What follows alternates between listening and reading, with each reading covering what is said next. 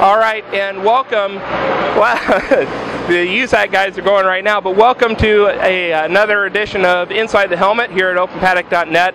I'm with Bruno Palli, Diego Ferreira, EJ Viso, and Ricardo Juncos, Juncos Racing, here to talk about the Venezuelan recruitment program that EJ and Ricardo have started up this weekend, or I'm sorry, this season, and Bruno and Diego are the first recruitees of that program.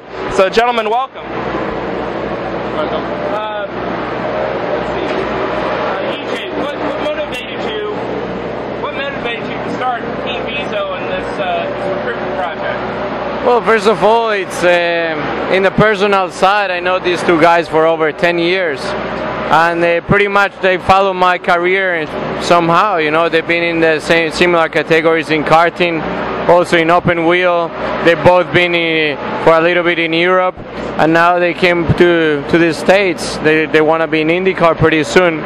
So as a public person, as a public figure that I'm in my country, I just put 1 + 1, and it's obviously 2. I know these two guys. I have a lot of faith in them. I know they can go pretty far, and I just pretty much helped them to put all this package together.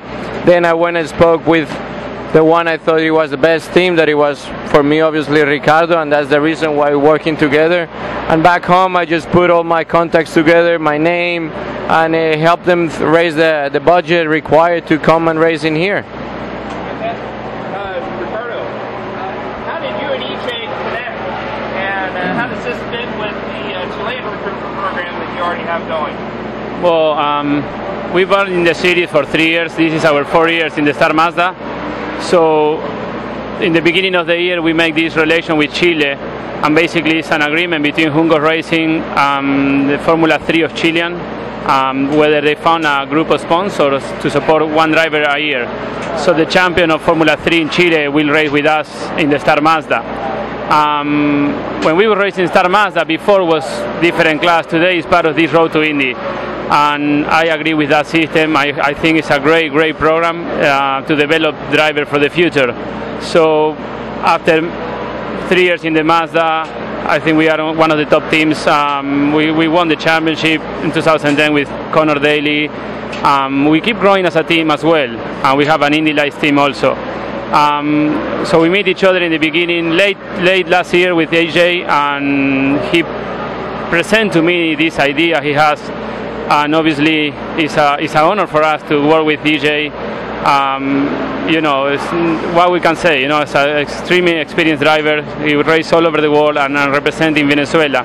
So I really agree, and I trust him, and the idea he has to help young drivers, I think is huge. It's good, and also should serve as a sample for maybe other people too in this program. So that's why we are together. So we have this year putting together really good with 4 drivers, and Bruno and Diego are performing really good through the year. So we're working together to help them, to develop them, and try to build drivers for the future, which I think is the goal of this Star Mazda and it's this Road to Indy program. Tell us about your motorsports careers. How did you get involved, and what are your ultimate goals in motorsports? ¿Y qué empezaste corriendo? ¿Cómo ha sido toda tu carrera? ¿Mismo Dylan que contigo lo Empecé desde muy pequeño en el automovilismo, en el karting. Fui surgiendo a medida de mis campeonatos y mis carreras, y bueno, ya cuando yo hice el automovilismo decidí que Ernesto Viso con su nuevo equipo de Team Viso Venezuela me ayudara y nos diera el apoyo que tanto él ha aprendido con tanto tiempo de experiencia que tiene en el automovilismo.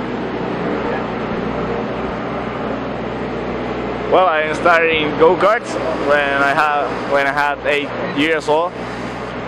I had 8 years of experience in go-karts and passed to Formula 4 1600.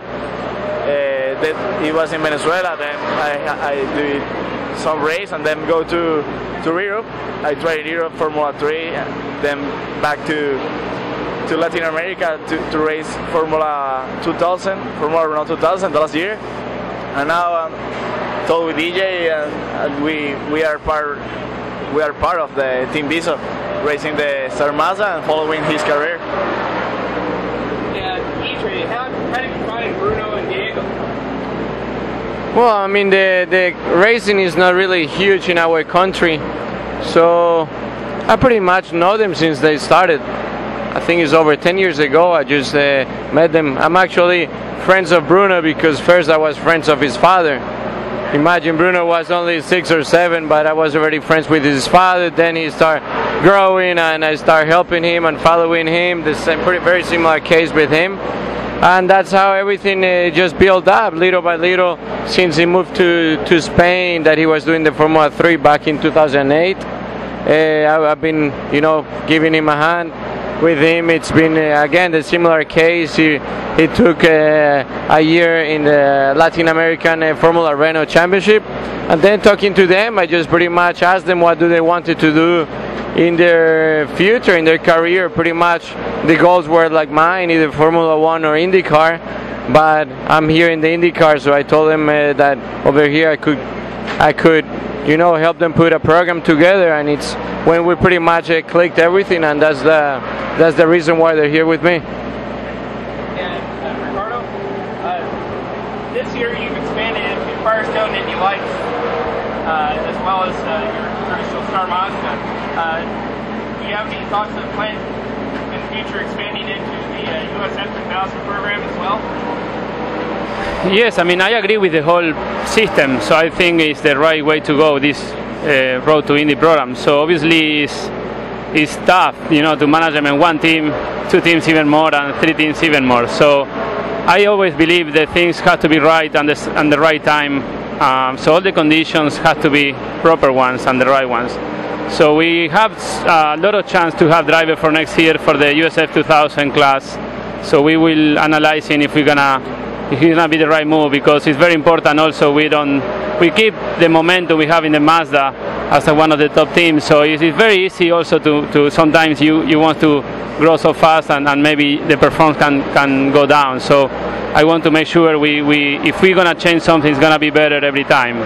So, but yes, I mean, I would love to have eventually all the teams to whether the driver can get through the team and perform, and we can develop the driver for the future of IndyCars. Bruno and Diego, is this your first time racing on an oval, and how do you like racing in the Star Mazda series compared to your past experiences? Well, it was too weird. My first time in an oval, I don't know how to explain it. I had a lot of experience, 10 years experience in a circuit and street sport, but oval is too weird. You have to be too focused on the speed. It's dangerous because you're close to the wall. But I don't like it. It was fast there.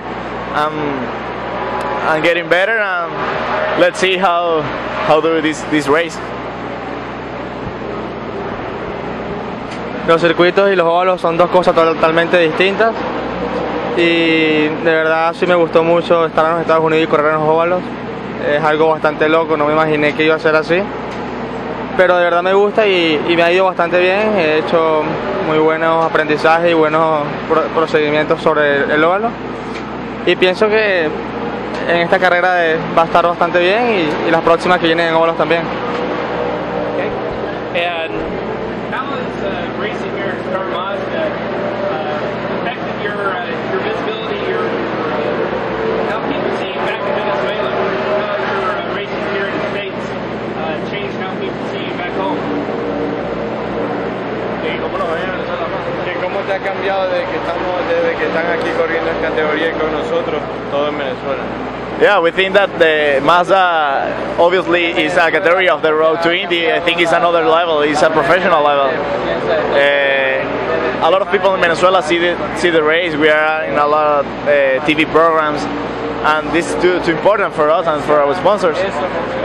We are very proud of that, and we are on the ring following the EJ career, and obviously our dream is going to to IndyCar and beat him. So we are very excited about the plan that we have to all the team Viso.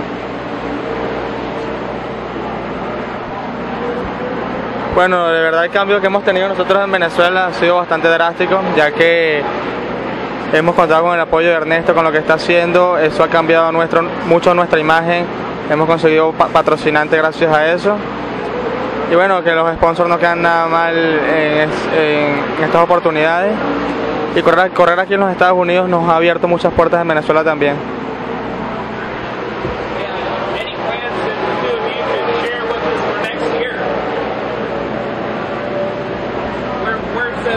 Where does this go forward? Well, first we're gonna finish this season. That was the plan from the beginning. Things are really good. We've been working together really good, and it's really good to be working with EJ and all this experience and sharing with the team, not just with these two guys, but with the whole team. So it's a huge improvement for us. So things looking good.